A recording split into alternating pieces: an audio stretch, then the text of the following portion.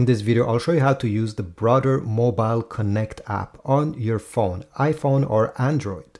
This is the app that your Brother printer, laser or inkjet is connected to, and there's many things you can do over here. So let's get started. Well, I will not show you how to connect your printer to this app since it really depends on which model you have. Typically, you simply need to go on the top right corner over here where you see a printer, click on it. These are the current printers that are connected to the app. Simply press Add Machine to add a printer to the app. All your printers, if you have multiple of them, will be on the display on the top, and you can switch through them simply as this. Now let's start by clicking on the printer name. Once you click here, the most important thing that you can check is the ink level. So if you have a laser printer, it will be your toner, and over here it's full, but over time it will go down, and this way you can monitor this and order ink before it's completely empty. If we go down, you'll have more information about your printer, so the model name, the firmware version. In case you want to update it, you just have to click here and select update. Now in the future, if you want to remove this printer from the app, you simply need to click forget this machine.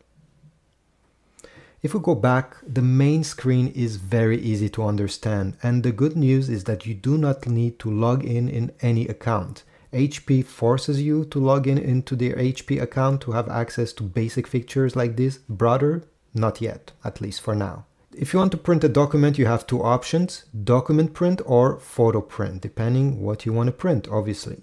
By clicking one of these options, it will open on your smartphone, iPhone or Android, again, your folders. You simply need to select the file you wish to print. Let's say I want to print this, I'll click on it. It will give you a preview how it will look, and if you click the cogwheel right over there, you'll have more options that you'll be able to modify. So the paper size, how many copies, and other stuff if you want to print on both sides. One important thing is over here, quality. If you're printing pictures or anything with fine details, I suggest you select fine instead of normal. Normal is great if you print text with small graphics.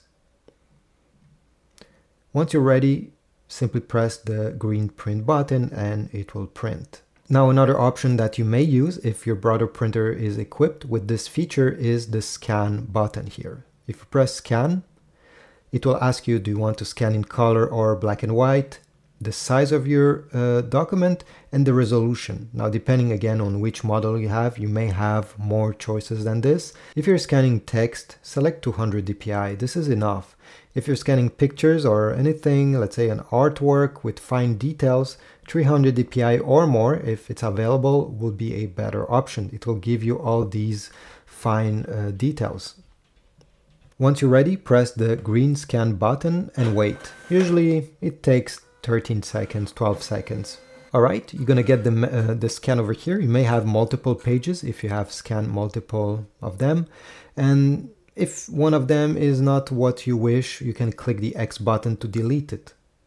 You can also click Done. The scan is not yet saved, by the way. Over here under the page, under the preview, you have this option button. If you click on it, you'll be able to resize in case you just want to keep, let's say, these details from the whole page. By clicking here, you will also be able to rotate your scan in case you put it upside down. Press Done. If you have multiple documents you like to combine in one PDF file, you can click the plus symbol and continue scanning. Every scan will be over here. You'll be able to add multiple pages. And then we have the cogwheel. Click on it. You'll be able to rename the scan, so you can give it a custom name. My scan, whatever.